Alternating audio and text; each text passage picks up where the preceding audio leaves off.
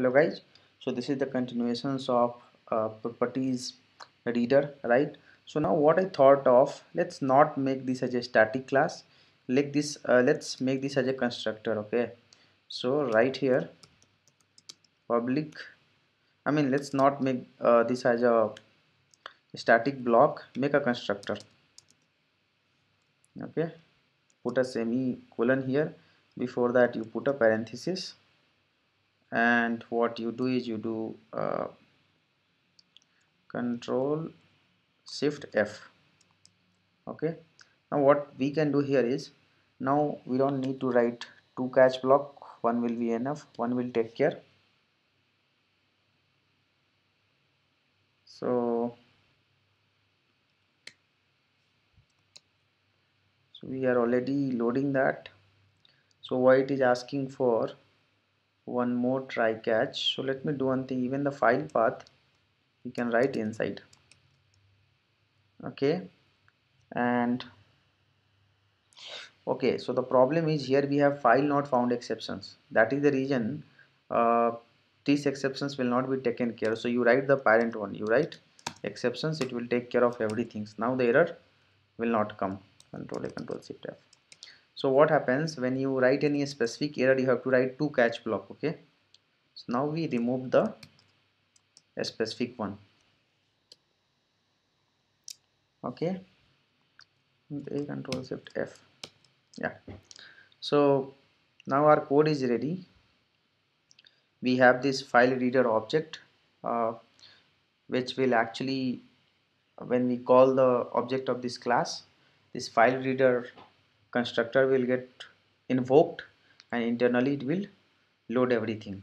Right now, what we can do is, for this implicit wait and all that, we can write a logic. We can write over dot get property, and we can write a key. So what is the key here? We have written implicit wait, but here the return type is an integer and this will return a string. So you just write integer dot parse int. Okay, you parse the data so it becomes integer, then error will go off, right? And you put one more parenthesis, then again you return here same thing. For explicit wait, go here and you copy this for explicit wait, come to the properties reader, put explicit wait. Now for page load time, you put a page load time here and take the page load time from the config.properties. So we have here page load time, go here and put a page load time. For browser type, since this is the enum class, right? So for the enum class you can just write same enum class dot value of. Okay, this will take a string. Now you can write over dot get property, and we can write the browser type. So this string will get converted into the enum, right? So now what we did here is, our this properties reader class is ready now. Okay, properties reader class is ready, our config reader interface is ready. Why I have made this interface, you'll be wondering why. Because sometimes in your framework certain configurations should be fixed, or the certain configurations implementation should be there. If it is not there, then you might end up with missing some data. Okay, so in those scenario, like implicit wait, explicit wait, page load time, browser type, these are the mandatory requirements you have in your framework. So make a interface, okay, and write the implementations in the properties reader. What is the error? Okay, so return what I missed. Okay, return. Now this is your class. Remove the unused import. Yeah, This is your interface, this is your class, this is your interface. Now for timing, you just make one class called object reader. Okay, later we'll understand why I'm writing this object reader. Just make one class object reader, and here you make one variable public static, and you write the type of the variable is equal to config reader. Okay, you make a variable of class type and then you just write reader. Just create one variable, do not do anything. Okay, now you just have one variables. Now what happens as per interface concept? In case of interface, we can create the reference of interface and we can create the object of class. That is allowed in the Java. So same concept, you try to remember. Here we have a third class object reader. Here we are creating the reference of config reader. The config reader is nothing but the interface. Okay, so now go to the test base and we will write one logic. So we'll write one annotations here, public void before test. Okay, and we can write here before test. Here what we can write is, we can write whatever object reader we have created one class, right? So we can write object reader dot reader. So I'm calling the reference dot, we can write here new properties per. We have something called property reader. Yeah, so what does mean by this? This mean that you are just creating, so this is nothing but, I will show you what I'm trying to do here is, this is nothing but you have the interface of config reader, right? So you create the instance of config reader, you write here reader is equal to new properties reader, both are same. Okay, so basically you know you are creating the reference of config reader, so import this config reader and object of property reader. The same thing I'm achieving in the different way. Like when you are designing the framework, your code should be very neat and clean. So I'm writing that object reader, which is the third class. In this object reader you have a static method called reader. So what is the type of reader? It's a config reader. Same thing, you are writing that config reader is equal to new. Same thing you are doing that, but through different class. So object reader dot reader, so object reader dot reader is equal to new properties reader. So this guy will initialize your uh, data on the runtime, because before test you know that it will get called before all of your test. Now go here and replace the hard coded data. So here you write, you can, how you can write, what is the reference you have created here. So if you go here, we have created the reference of, so what you can do here, this reference, the object reader dot reader, right? uh, we can write here, we can write here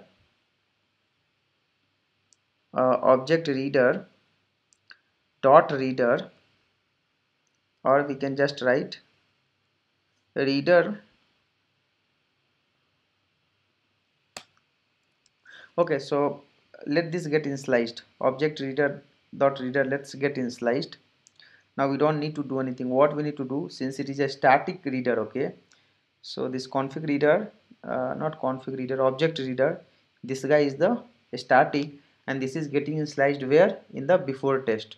So now I just go to the test base and I can just write object reader dot reader dot get implicit weight. Right, now you are reading from config file.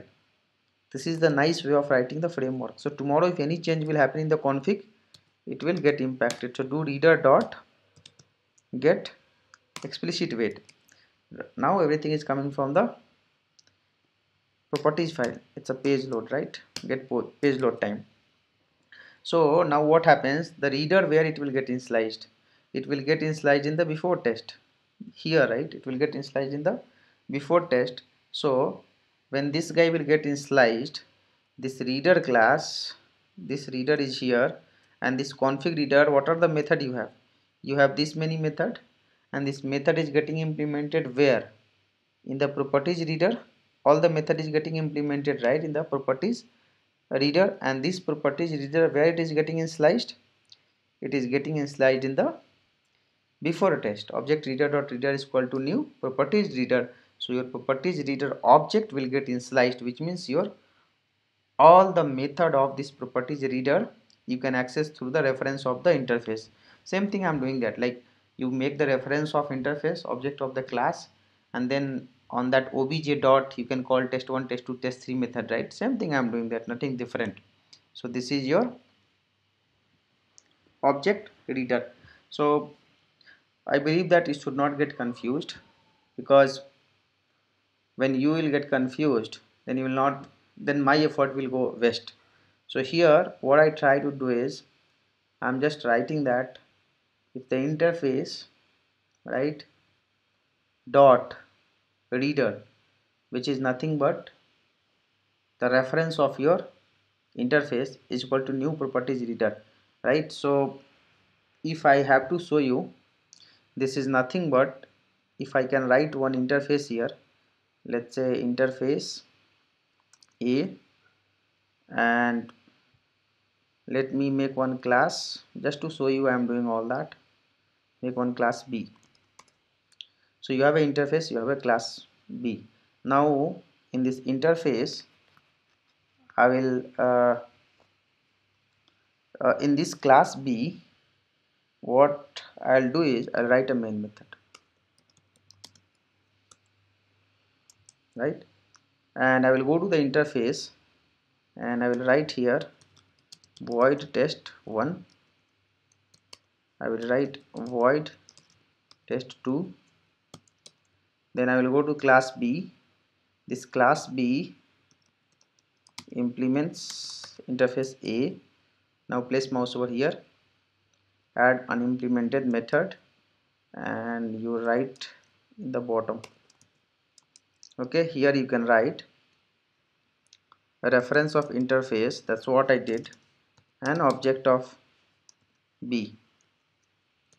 Okay, now you can write obj dot, you can call all the method test1, then you can call obj dot test2. So on the interface reference you are able to call that.